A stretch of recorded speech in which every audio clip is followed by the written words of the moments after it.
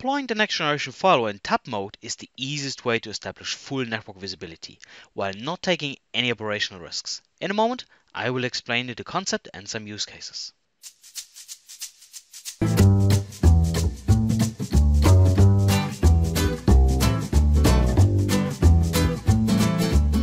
If this is your first time here, I'm Lars from Consigas. We call ourselves the Palo Alto Networks experts because the next generation firewall is our passion.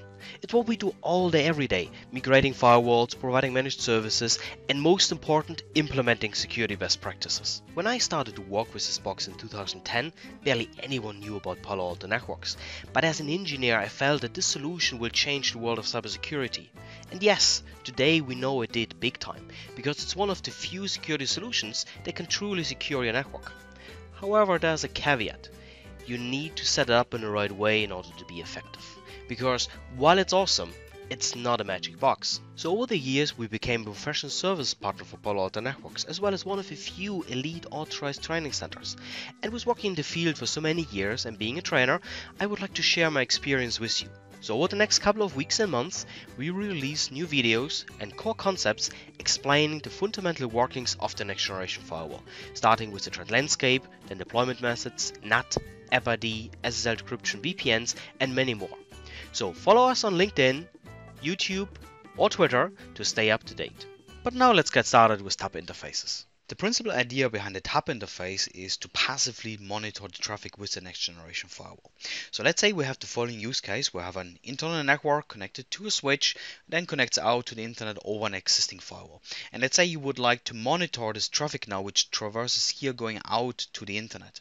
So the way how we can do this is that we first of all connect the firewall to the switch, right? And then on the switch, we configure a port mirror.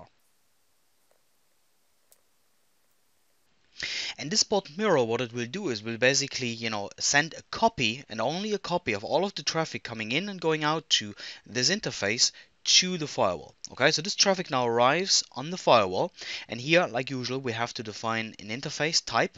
So we define it as an interface type tap.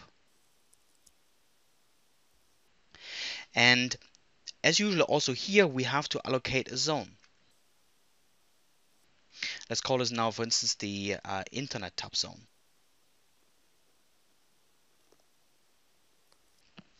So the interesting thing now from a processing point of view of this traffic is that the packet arrives here and the firewall can now fully analyze the traffic. Means it identifies the application, it can identify threats, right? So it can kind of fully analyze the traffic. And really, if you look at from a processing point of view, this packet will also go through the normal processing path like any other packet which arrives, let's say, in a layer 3 or virtual wire deployment. The only big difference is that for the tap mode, the source and destination zone will always be assumed the same, right? So if you look at the traffic logs, you will see that the source and destination zone will always be internet tap in this case, right? But beside this, the traffic processing is the same. And obviously, right, before the traffic, instead of sending the traffic back out to the firewall, the packet is obviously dropped, right? But beside this, the full processing takes place. Obviously, we still have some limitations here. So, for instance, SSL decryption we cannot do, right? And that's the important thing. We cannot interfere with the traffic at all, and that's the full purpose really behind the tap mode, right? So, comparing this with the virtual wire, we're handling traffic at layer 2, so we're also transparent, right? But the traffic is traversing the firewall, means the firewall can block traffic, so it can block bad application, it can block malware, right? While in tap mode is completely passive, it only receives a kind of a copy of the traffic. With this, there's no way that it can interfere with the traffic. So good use cases would be like, say, what if you do a proof of concepts, or in critical environments just want to, let's say, analyze some traffic without any risk to the traffic and to the infrastructure itself.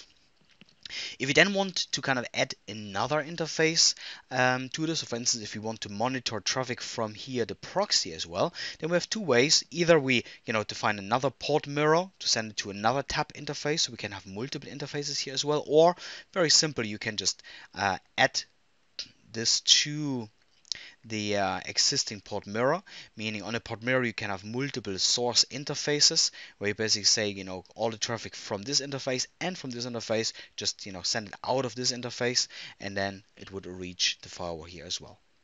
And by the way, if you're interested in security best practices for Palo Alto networks, then check out the blog on our webpage. Here in the best practice section, you can download this worksheet with over 120 best practices for the next generation firewall. And very soon, we will also launch a security best practice training with a lot of videos explaining all of these security best practices in detail. So if you're interested, then sign up to our mailing list and we will let you know as soon as this free training is available.